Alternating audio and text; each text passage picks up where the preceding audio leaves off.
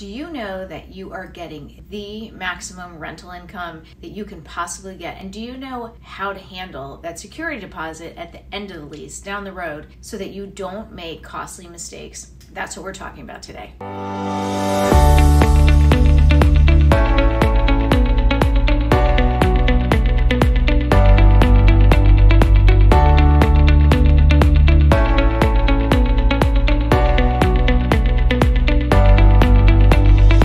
Hi there, my name is Sue Richey and I am the principal broker of Richey Property Management in Reston, Virginia. We handle about 700 rental properties, and I've said that over and over on my channel, and these are some of the questions that we get from new owners about how do I get the most money for my property? How do you actually determine what the rental value is? And then how do you handle the security deposit? Because a lot of people are worried about somebody trashing their property. So these are a couple of the topics that come up over and over again. I wanted to talk about them today, and hopefully that'll help you when you handle your rents and your deposits. Okay, so let's first talk about rents. Obviously, the rent is the biggest income source for any landlord. There are other little things, but we want to make sure that we can get the most rent for our clients. And as a landlord, you want to get the most that you can, obviously. But how do you determine what the right rental amount is? Some people make the mistake starting to calculate the rent based on their mortgage and their expenses with the assumption that the rent really should cover all of these things and more, and often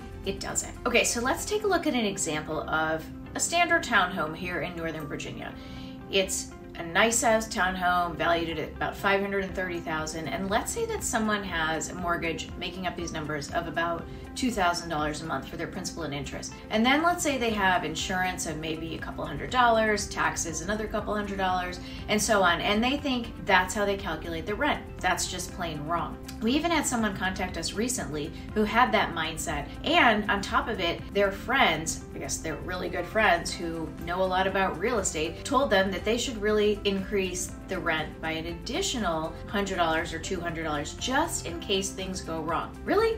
What is going to happen instead is that they're going to get zero, because no one is even going to bother to rent their place or look at their place. And as a landlord, you should have a budget. You should be budgeting to have your own reserves. This is what we always tell our owners. Make sure that you have a buffer in case things go wrong, things go sideways. There's always something that's going to break. There's unexpected things that happen. You have to have the money. You can't expect your tenant to kick in money for an oops fund just in case. I have no idea where these friends got this information, but oh well. Okay, so that's not how you do it. Forget about all of that. The reality is that tenants could care less what your mortgage is, what expenses you have. They're only going to be paying attention to what the market rent is, okay? They are seeing other properties that are similar. Maybe they're seeing them at a much lower price, and guess which one they're going to rent? Not yours. So tenants are pretty savvy these days, and they know what's out there. They are going to be looking for the best value. That means the best home, good location, for a good price. Your rental rate has to be competitive in the market that you're in right now. Okay, so the way to figure this out and how to figure out what your home would rent for is to look into your local market and look at other comparable properties that have rented. That is the key word here, is rented. You can do a search online, you can look for similar types of properties, look on places like Zillow and other kinds of sites, and find other homes that are similar square footage. See what they rented for. Don't just look at homes that are currently active on the market. Look at actually the ones that rented. People make this mistake all the time. Look for ones in the past several months. Again, same square footage, similar updates with a similar location. Those are all the things that other people are going to be looking at because they're looking in the same general area, right? Okay, so active listings don't really mean anything because other than the fact that they are your competition right now. But the ones that are way overpriced, they're not going to rent. So you don't really want to base your price on those. So when you do your rental analysis, you might even want to contact a local property manager like us because we rent hundreds of homes and we are very up to speed on what's happening in the current market, and we can advise on a good rental price. It's not a bad thing to have a good relationship and build a relationship with a local property management company or a realtor who really knows rentals, because there's a big difference between sales and rentals, and these people may be able to help you down the road. So don't hesitate to get their help now and build a relationship. Okay, now once you determine the right rental price, don't get stuck on that.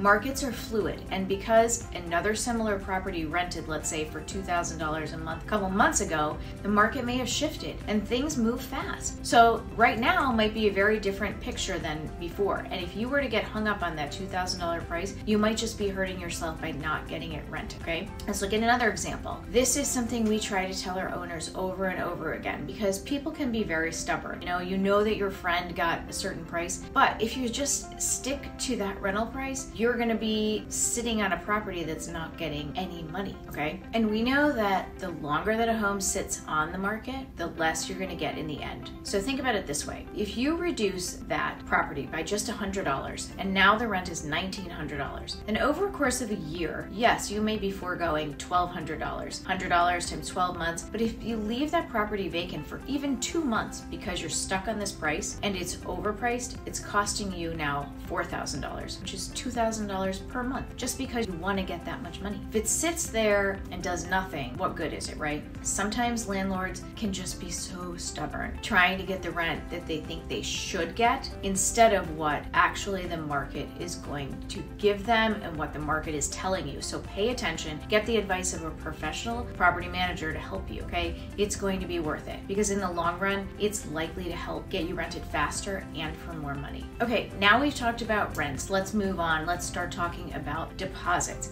Your typical deposit is a security deposit, which you always want to collect with every single lease. Don't ever leave that out. Typically, a security deposit is going to be at a minimum equivalent to about a month's rent, okay? Many people don't like to have it equal exactly a month's rent. We do, but sometimes I think that causes some confusion because tenants may think that this is going to be used for the last month's rent. That's definitely a no-no. So you also don't see generally security deposits greater than 2 months' rents because that's usually not allowed in many jurisdictions. You always want to be very clear in the lease that the deposit does not replace the last month's rent because many tenants will get to the end of the lease. They might just say, hey, can you use my security deposit for the last month's rent? Your answer should always be absolutely no. If you do that, then when that tenant moves out and there's any kind of damage, you have absolutely no money to withhold. Take care of that damage and do the repairs. You always want the rent to be the rent and the deposits to be the deposits. So sometimes landlords want a non-refundable deposit, but we don't generally do that for security deposits. Remember, deposits are highly regulated, so make sure you know what the rules are in your area. Okay, another kind of deposit is related to pets, pet deposit. So you'll see that often in a lease. We charge an additional pet deposit in our leases on top of the normal security deposit. In our case, we charge $500 pet deposit and more, a little bit more if there are additional pets. Sometimes landlords want to have a non-refundable pet deposit. They say the pet's going to cause more wear and tear on the property, so I want it to be non-refundable. Okay, I totally get that. I get where they're coming from, and yes, there is going to be some extra wear and tear for sure. But I was talking with a property owner recently about this subject, and there's definitely some logic to having a pet be a refundable deposit, and it comes down to psychology. So if you have a non-refundable pet deposit, then the mindset of that tenant is like, well, I'm not going to get this money back anyway, so why do I care? Who cares what the pet does if they pee here or scratch this? But with a refundable pet deposit, a tenant has an incentive to turn that property back over to you in good condition because you're holding their $500 and they want it back. So they're going to do what they can do to take care of the property, make sure their pet is,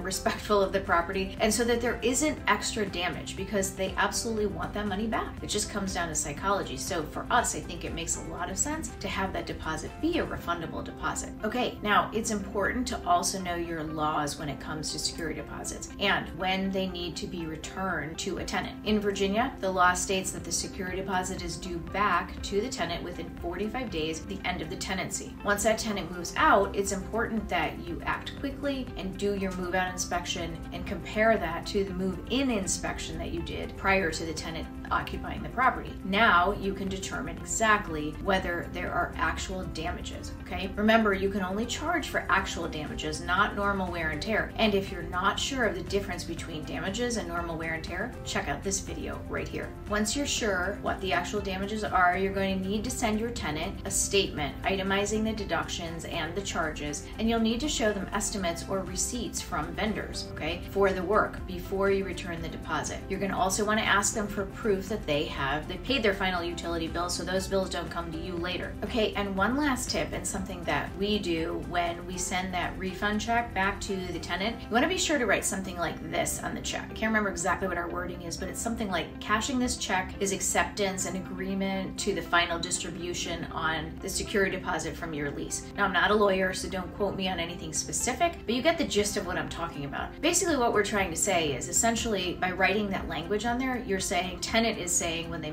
actually deposit it, okay, I'm accepting this money, I'm not going to come back after you. Now, there's no guarantee that they won't, but tenants don't like when you make deductions from their security deposit. So be sure you do all the necessary steps. But just writing something like that is kind of like acknowledgement on their part that they're taking this money and we're kind of done, Okay, so bottom line is, be smart about your rental prices. It's important because that's your biggest source of income, right? You want to get the most money you can. So know your market, know what other properties have rented for, get the help of anybody that could help you. Just do that because you'll get the most money that you possibly can. And when it comes to deposit, take the time to know the laws, follow them to a T. Will definitely save you headache and money down the road. So thanks for watching. Hopefully this was helpful. Please share it with someone who you know that could benefit from this information. And if you haven't subscribed, I hope you will subscribe, and I will see you next time.